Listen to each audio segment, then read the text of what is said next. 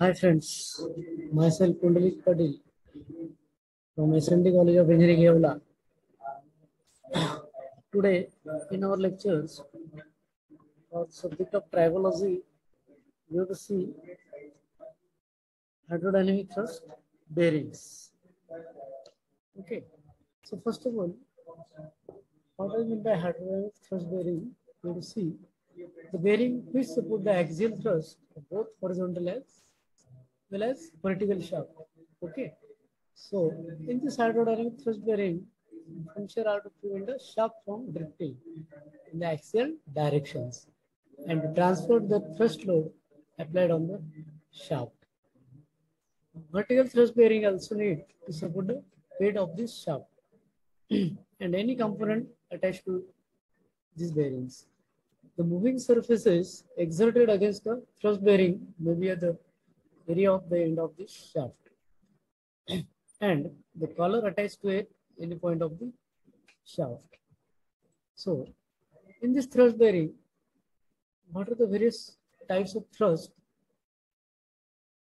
bearings? We have to see now.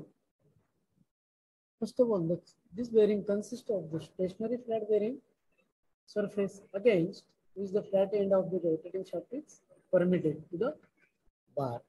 In this figure, we are seeing is the flat end of this rotor, while this bearing surface and this end of the rotor is always in contacts. So this axial movement for this hydrodynamic thrust bearings. So in this hydrodynamic thrust bearings, they consist of the two planes which are non-parallel surfaces separated by the lubricant film, and one of the surface is held stationary as shown in figure. This type of bearing can support a thrust load that is the load perpendicular to the direction of relative sliding motions. Okay.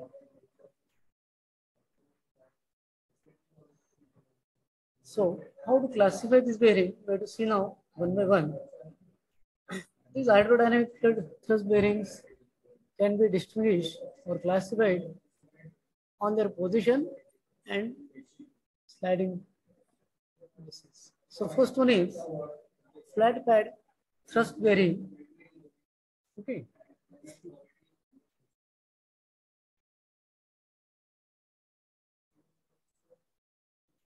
Flat pad thrust bearing. Second one is tilting pad thrust bearing. Third one is taper land fixed pad thrust bearing. Realized step bearings, spring supported thrust bearings, convergent thrust bearings, and this convergent and divergent thrust bearings. So we have to see one by one now. Flat pad thrust bearings, in which a tapered pad thrust bearing and two planes and non-parallel surfaces separated by these lubricant films. The stationary plane can either be fixed or pivoted so that it can assume inclination relative to the moving plate.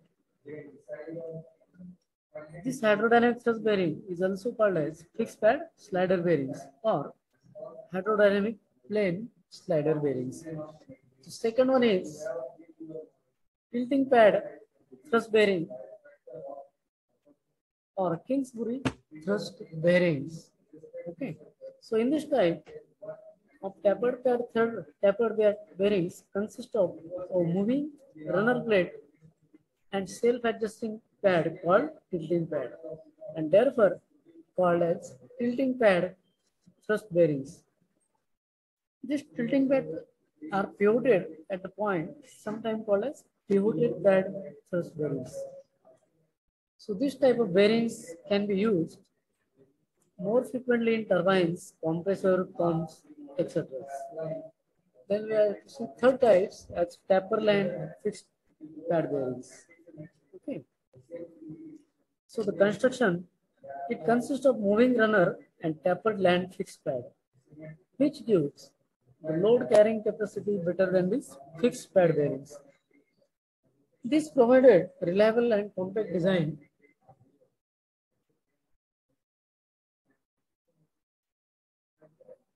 for a large variety of mid-size to large high-speed machines such as turbines, compressors, and pumps. The flat land provides a higher load, which carrying the load carrying capacity and minimize the wears. Okay. So fourth one is relied step bearings or step film bearing. This type of bearing is also called as step film bearing, and it provides simple design for smaller bearings. And it consists of a stepped plate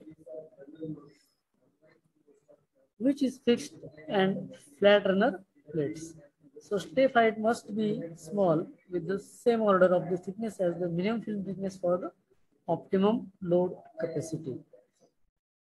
This type of bearing are well suited for the use of low viscosity fluids such as water, gasoline, and solvents. Then next one is spring supported thrust bearings. Convergent thrust bearings and convergent divergent thrust bearings. So in this spring supported, the flexible mounting is avoided. The high contact stress is imposed by loading the individual fluids.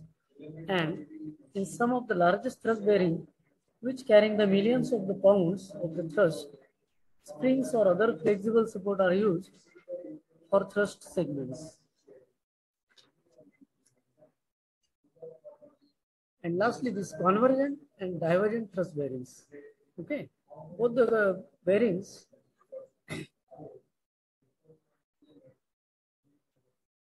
can be used where the smooth pumping action of the fluid from entry zone to exit zone is without any shocks. So we see here tilting pad thrust bearings in which this axial direction, axial load is acted. Again, tilting pad thrust bearings in which there is one shaft. This is the tilting pad is stationary or a flat surface collar, and this back thrust from the water propeller causes axial loading on this shaft.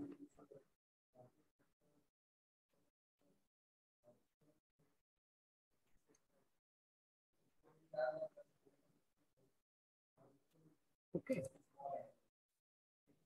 So this is one of the step bearings. We are discussing step bearings in which we are seeing there is one steps. Okay.